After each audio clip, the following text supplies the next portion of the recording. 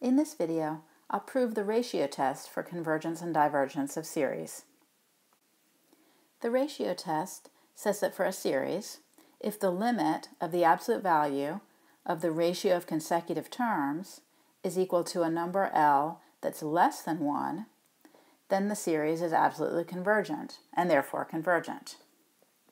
If, however, the limit of the absolute value of the ratio of consecutive terms is a number L that's bigger than 1 or is equal to infinity, then the series is divergent. Although I didn't write it here, if the limit is equal to 1 exactly, or if the limit doesn't exist, then the ratio test is inconclusive and can't be used to establish convergence or divergence. To prove that the ratio test works, let's first assume that the limit is less than 1.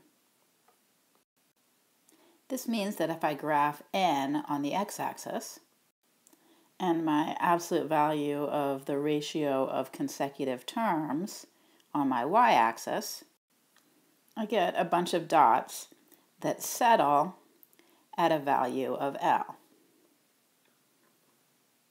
And this number L is less than 1. Let's pick a tiny number epsilon so that when I add epsilon to L, I'm still less than 1. So I'll pick epsilon greater than 0 such that L plus epsilon is less than 1. By the definition of limit, if I go far enough to the right on the x-axis, all of my red dots are going to be trapped in between this epsilon interval around L.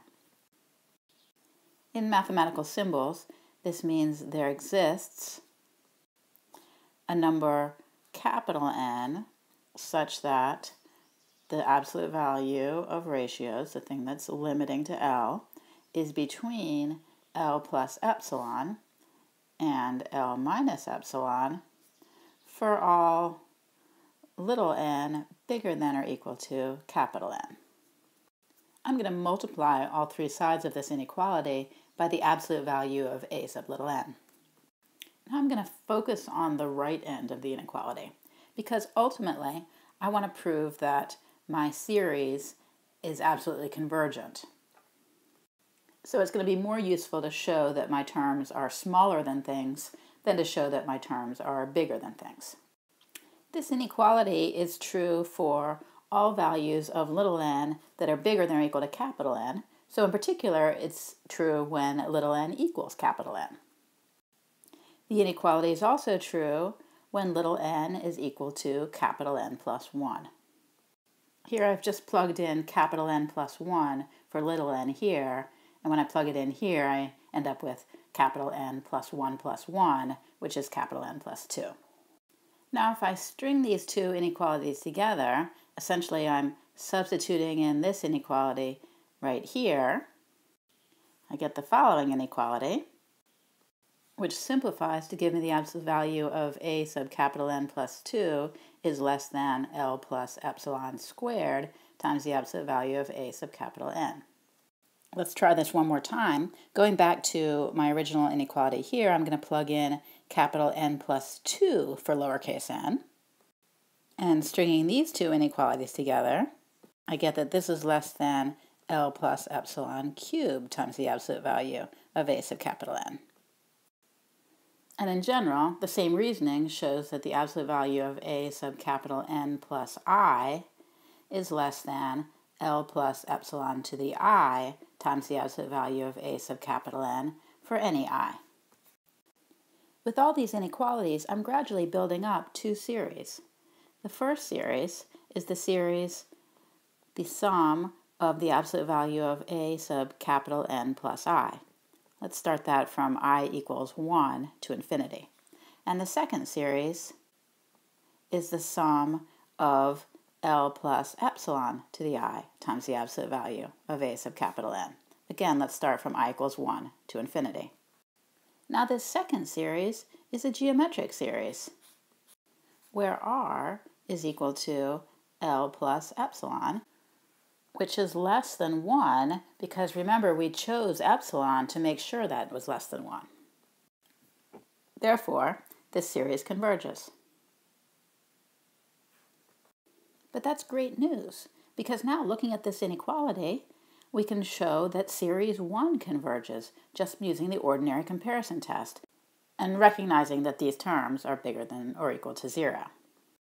So series 1 converges by the comparison test, but series 1 is just the tail end of the series, the sum from n equals 1 to infinity, absolute value of a sub little n. So this series converges because it's just finitely many terms added on to a convergent series. And so we've shown that our original series converges absolutely. This proves the first part of the ratio test. Now let's prove the second part, and let's start by assuming that the limit is greater than 1. This time, since L is bigger than 1, we can pick a tiny number epsilon so that when we go down from L by epsilon, we don't go as far as the number 1. So we're going to pick an epsilon greater than 0 such that L minus epsilon is still greater than 1. As before, we can use the definition of limit and a little algebra to get the same inequality as we got before. This time, I'm going to focus on the left side of the inequality, though. Since L minus epsilon is greater than 1, this tells me in particular that the absolute value of a sub n plus 1 is always bigger than the absolute value of a sub little n for little n bigger than or equal to capital N. This means that the absolute value of a sub capital N is less than the absolute value of a sub capital N plus 1, which is less than the absolute value of a sub capital N plus 2, and so on. And so my sequence of terms is actually ultimately an increasing sequence of positive numbers. So my sequence of terms cannot converge to 0. Limit as little n goes to infinity, absolute value of a sub little n cannot be 0. And so the limit as little n goes to infinity of a sub little n cannot be 0 either. But that means that my original series cannot converge, it has to diverge by the divergence test. We still have one detail to consider, the possibility that the limit of the absolute value of ratios is infinity. In this case, the argument that we just used works almost exactly the same. If we assume that the limit is infinity, then we can skip this part here and here, and just note that there exists some capital N such that the ratios are always bigger than, say, 2 for all little n bigger than or equal to capital N. Since if the ratios are heading towards infinity, they're certainly going to be bigger than 2 eventually. This gives us the same inequality that we need. I'll just write a 2 there. And now, as before, we can conclude that a sub n plus 1's absolute value is strictly greater than a sub n's absolute value. In fact, it's greater than twice of it for all little n bigger than or equal to capital N, and we can make the same conclusion about an increasing sequence of positive terms so that the terms can't go to 0, and the series has to diverge by the divergence test. This concludes the proof of the ratio test. In this video, we proved the convergent part of the ratio test by comparing our series to a convergent geometric series, and we proved the divergent part of the ratio test using the divergence test.